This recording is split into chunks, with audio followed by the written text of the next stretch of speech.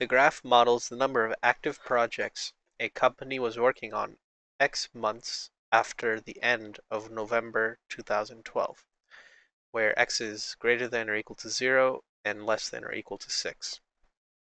According to the model, what is the predictive number of active projects the company was working on at the end of November 2012?